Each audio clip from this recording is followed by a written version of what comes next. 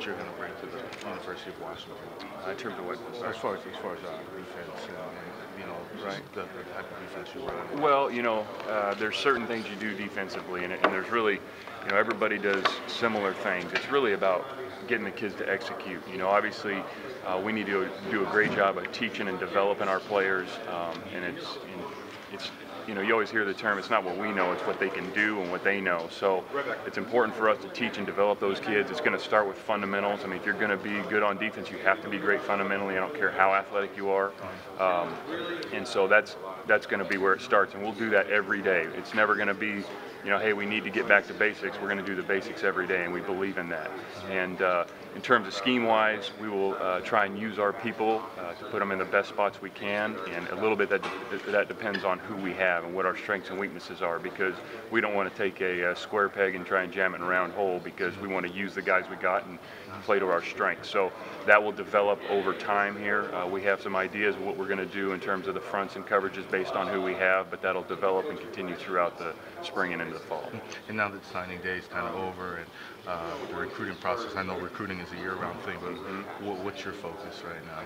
Right now is we're doing both. We're diving into football, which is great. It's the first time we got to sit down yesterday and start working on football, which we all love to do. But we also spend every day a certain amount of time recruiting, and we'll continue to do that, 365 days a year, because that's what it takes to be good. And it is exciting to get, I'm excited to get to know our players a little bit better and continue to work with our coaches. But it's very easy to see when we came to our first staff meeting, what a great group of guys and the type of person, not only football coach, but the type of guy that Coach Sark is. So we're all thrilled to be here. I guess my last question, what is the atmosphere around the office like? It's awesome.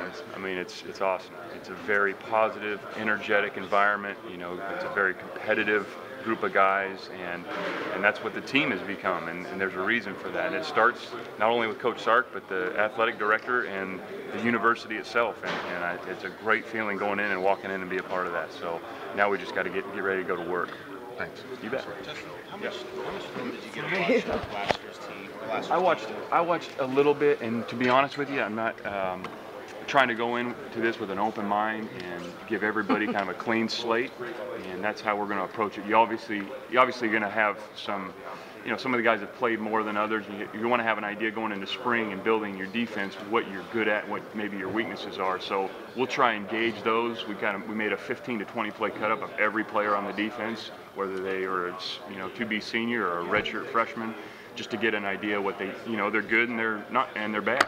Just what they're good at and what they're not so good at. So that's how we'll try and build it around there. But in terms of what they've done in the past, we really want to give them a fresh slate and start fresh this offseason and spring, so we can get the best guys out there. Is there anybody on this roster that you're familiar with, having had recruited? Yeah, when I was at Boise State, there's a number of these guys that I was involved in recruiting with, and of course didn't get them, but yeah, so I know them, a handful of them just throughout that process, and Desmond Trufant and Auli Jamora. I mean, there's a bunch of them I could name. So some people think that maybe the psyche itself, when you had the struggle that they had last year, is the most wounded aspect of it. How do you repair that? Do you change the whole culture because everything's new? Do you guys just come in and say, hey, we're all fresh start? Yeah, I think any year, whether there's change or not on the staff, you have to start fresh in terms of reteaching everything.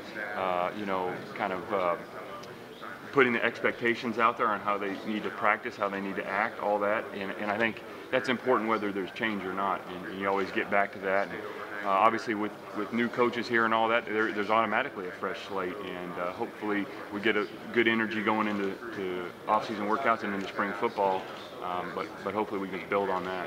Is there an identity level you expect from your defense? Like, somebody says that's Justin Wilcox coach defense. What do you expect? This is a Washington defense. Yeah, what do you have an identity that you want to have? Yeah, obviously we want to be, and it's the same for everybody. You have to be physically and mentally tough.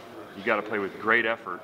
But the one thing that we really have to do in order to be good is execute, because toughness and effort won't win you games, unfortunately, because it's not that way. You've got to execute at a high level, down in and down out for 4 quarters or overtime or however long it takes. And we could sit in that room and talk about all the defense we want and know everything, but what needs to happen is our kids do what we say they're going to do. and that's what's got to happen, and that's execution. And if you're going to be good on defense, you've got to execute. Now, do we have to develop our players? Absolutely. Do we need to get better at positions? Sure we do. Do we need to recruit? Absolutely. But at the end of the day, it's about execution, and that's what we'll be judged on. Can you teach that moment of truth? I mean, as a coach, can you teach it? Because some people were talking about guys running plays and they didn't make plays. But can you teach that, or is it in a guy? There's a little bit of both, I believe, and I think it has to do with obviously them knowing what to do, their ability level, their confidence. There's a lot of things that go into that, and I wish it was one answer I could give you, but unfortunately, it's not that easy, I don't think. Without pointing fingers and mentioning, oh, go ahead. Sorry. You go first. Let her go first. Okay, oh, go for it. he's so nice. I don't know what the rule is without commenting on specific recruits at this point in the thing, but I mean, as far as the class that came in. Yeah, we can comment on them. Who do you want to talk about? Oh, Shaq. I mean, how excited are you about some of the? Oh, stop. Some of the defensive guys. Well, we're always excited, especially the new guys, and that's you obviously have certain guys that have you think can maybe play a little earlier, and certain guys you think maybe a little more long term. But there's some kids in there we really wanted to go in and improve our speed. We need to recruit some in the secondary. We need to continue to develop our front seven for sure.